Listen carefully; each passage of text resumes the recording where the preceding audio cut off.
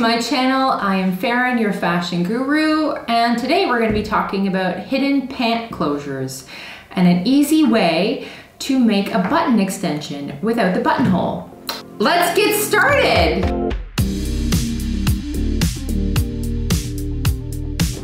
So this is my fashion studio. My name is Faren.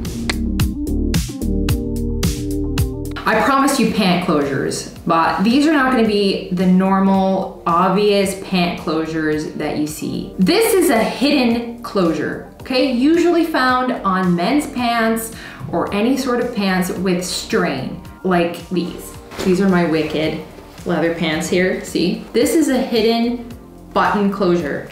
Goes like this. Gives you that extra support. However, you can also have this sort of problem on jeans. Everyday jeans that you wear. Look at that. What is that? The waistband is a bit too stretchy, so it needs a support. Let's get the trim. Where the heck is the trim? I think my cat took it. Cool, okay.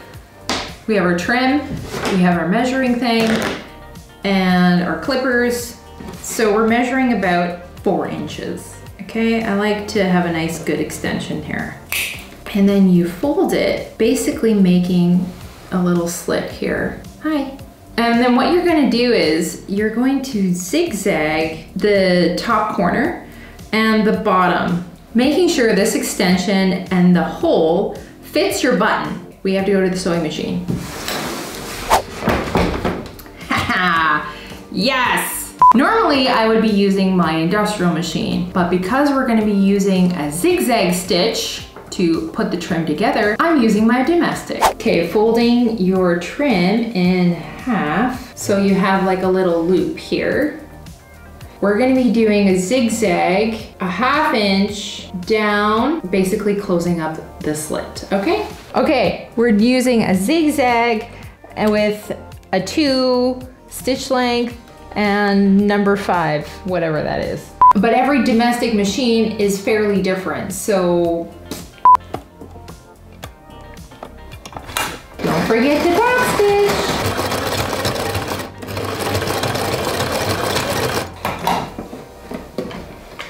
There we go. Hi. And then from here, we're gonna do another zigzag right at the tip. So you fold those pieces down and you have kind of like an arrowhead. You stitch right in the center there. Really, it has to sit flat.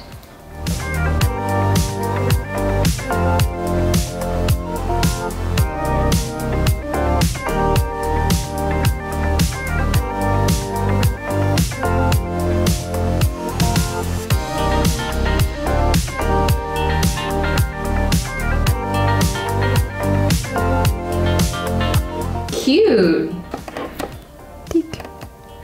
See? All right, we got our little trim extension. We have our pants. Take your trim and you put it face down. And you're going to be stitching right here along the top stitching edge. And then we're gonna be flipping it this way and we're gonna be top stitching it there again, so it's nice and secure. We need a straight stitch. Get rid of the zigzag. Back to straight stitch.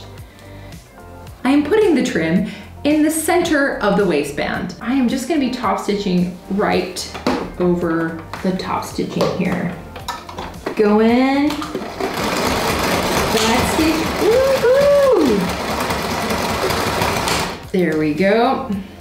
Listen, I'm not used to domestic machines. It's kind of weird for me. Okay, take this, flip it that way, and then you're gonna be top stitching again over top. Basically, you're sandwiching your seam allowance on the inside of the trim. Okay, let's go. Hopefully you have a needle that can go through jean, okay? So you're 16 or you're 18, or you're gonna break your needle.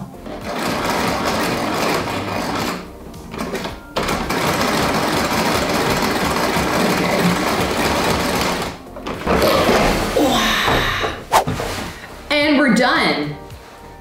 There's the button extension. right here. This is your inside button. This goes right on the inside. You need to find a button to match.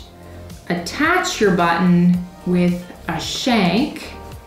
And if you don't know what I'm talking about, go to my button video. I will tell you how to make a shank with a 4-hole button. So that being said, mark where your button goes and sew on your button.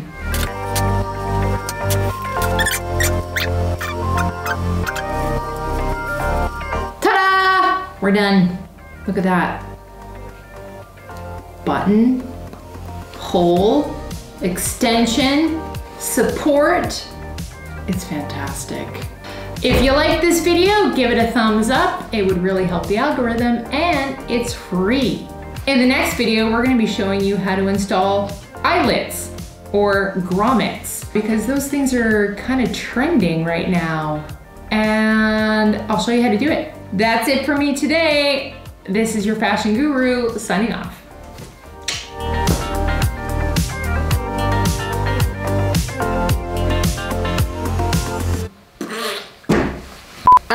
Do you know how easy it is to stand behind a camera? No, it's not.